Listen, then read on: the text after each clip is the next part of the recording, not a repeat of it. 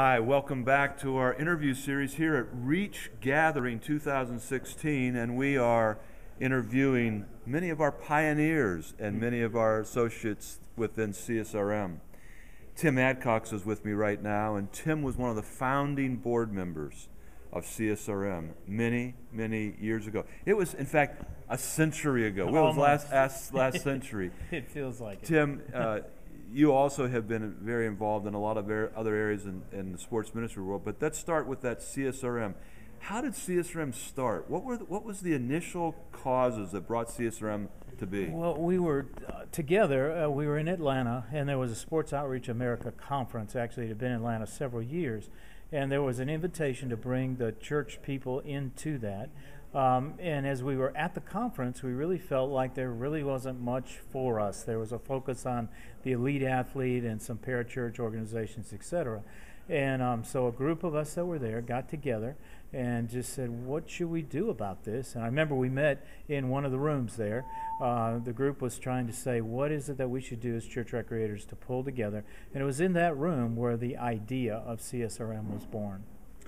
There had been a loose association of people in the churches across the country and a little bit across the world, and yet this SOA didn't seem to quite be meeting the needs of that. And also the Southern Baptists downsized from some 30 or 40 staff down to just a couple, and people were worried. And you played a very pivotal role because you were kind of in both worlds. What was going on? Well, the deal was the Baptists, as they maybe sometimes do, feel like everybody should have come to them, and they would create an organization and then allow all the other denominations to be a part of it. Many of us in the room at that time, we were talking about that, and we said that's not the way for the body to be built the best. We felt that all denominations should be represented equally, and even in the bylaws as they came to be, there were some parameters that were put down to try and keep any one denomination from taking over the movement. So it was very much a kingdom view that brought CSRM into the middle of that, and I was just challenged to be able to broker some of my Baptist brothers into that world. Well, I think God really used you, and you were a pivotal piece of making that occur. And I think if the books as they're written, that it'll show that Tim Adcox was divinely put in that position, and you played that role very well.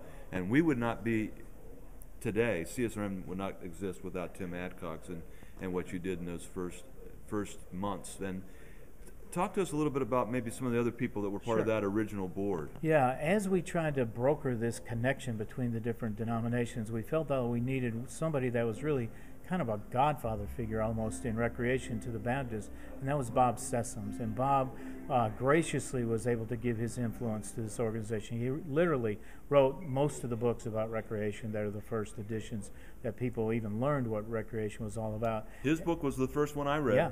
And I think it was called Church Recreation. Real creative title. Yeah, it is. Recreator's not the best at that sometimes. But Bob was a sweet spirit, and he was able, he's gone on now, but he was able to broker that relationship and bring his influence together to allow us to be what CSRM is today. So I'm forever grateful for the influence that he exerted in that area. And for many years, CSRM has had a Bob Sessom Award. And you were awarded that and the recognition of what you've given to the sports outreach movement. And you've been at a church for a long time doing this. Yeah. Tell us about that. Well, I've been at Smoke Rise Baptist for over 20 years. Made the transition from recreation into missions, but we continue to stay connected with CSRM and stay connected with the ministry really around the world. Many things that I feel God has placed in our path, an opportunity to be at the Olympics, opportunity to work with many of the people across the world. It's been just a tremendous value. And CSRM has been kind of the glue that has brought a lot of those relationships together. Because I do feel like the relationships are the most important part of being in CSRM. It is a chance to meet people that are here, that know exactly what you're going through, and you have a chance to see them year after year. And you don't have to spend any time kind of letting them know what your problems are, because they're experiencing the same thing in their location. Yeah, it's like we find ourselves in everybody else, and we're experiencing that. You also have had some ministry through the Olympics. You've created Impact Basketball. Tell us about that. So as we were doing our ministry there at Smoke Rise, we were doing just like almost everybody. We were trying to figure out ways that we could have a real spiritual influence, and we felt like after years of doing it that we really weren't making the impact that we wanted to spiritually in the lives of the people that were there.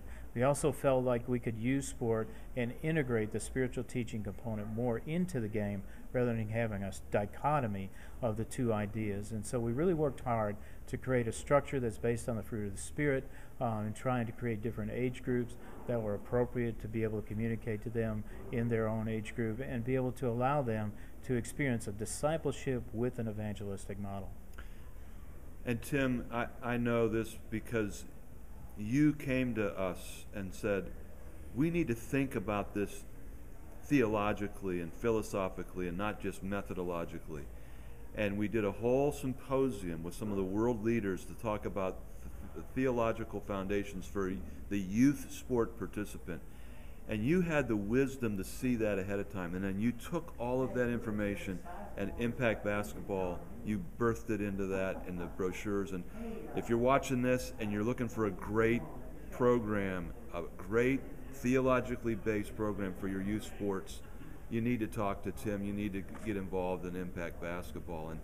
And Tim, it's indicative, I think, this Impact Basketball is indicative of who you are and your legacy, and that there are literally thousands of people around this world that have been impacted because you've been faithful. It's not always been easy. It's never easy in recreation. It's hard work. Yeah. And yet you have persevered through all these years. Wow. On behalf of all those people, I just want to say thank you. Well, thank you for what you've meant to me. Thank you for what CSRM has meant to me. Thank you for CSRM being the catalyst to be able to spread the ministry around the world. All right. We'll come back with another interview. Thanks for being with us. Do you want me to switch it on now?